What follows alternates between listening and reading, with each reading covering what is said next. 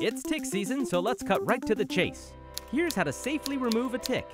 Use fine-tipped tweezers to grab the tick as close to the skin's surface as possible. Pull upward with steady, even pressure. Avoid twisting or jerking, as it can cause the mouth parts to break off and remain in the skin. After removing the tick, clean the area with isopropyl alcohol or soap and running water.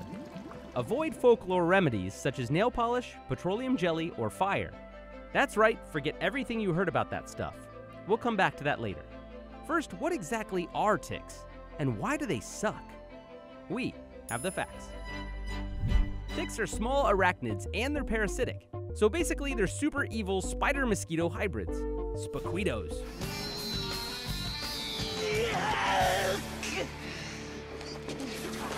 Exaggerations aside, these tiny terrors make their living by feeding on the blood of mammals, birds, and reptiles.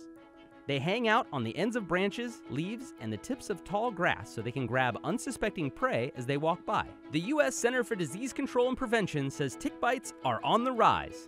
Since 2004, the number of people who have reported a tick-related illness has tripled. Yeah, that's bad, because ticks can spread more than 14 diseases, deadly ones. Everybody dies, Tick. Everybody? Even horses? Yes, horses, everybody.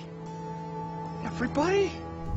Lyme disease is the most common tick-borne illness, with over 30,000 cases reported nationally. And that's a low estimate. Researchers suggest the actual number is closer to 300,000. 95% of all confirmed Lyme disease cases in 2015 stemmed from just 14 states. Yikes! Lyme disease can severely impact your joints, heart, and nervous system. Symptoms include heart palpitations, facial palsy, and arthritis. Great news! There's a vaccine! For dogs, but not for humans. GlaxoSmithKline released a vaccine for humans in 1998. It had an 80% success rate, but some people reported symptoms similar to Lyme disease. After months of lawsuits and FDA scrutiny, the pharmaceutical company pulled the vaccine from the market in 2002 due to public mistrust. But don't despair. Europe-based biotech company Valneva is taking another crack at developing a vaccine to fill the void. It's known as VLA15, and it's the only active vaccine program in clinical development against Lyme disease. And for those of us that love to be outside, that can't come soon enough. In the meantime, use an EPA-registered insect repellent and know where to expect ticks: grassy, bushy, and wooded areas. After your adventures, check your clothing and body. Ticks are sneaky and can attach themselves in odd areas like the back of your knee or your belly button. You didn't think to check there, did you? Keep an eye out for the bullseye rash. It begins at the site of the tick bite and gradually expands up to a foot or more.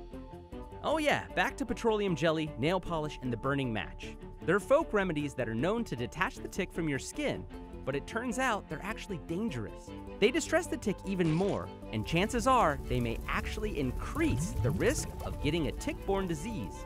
The best course of action is to remove the tick as quickly as possible.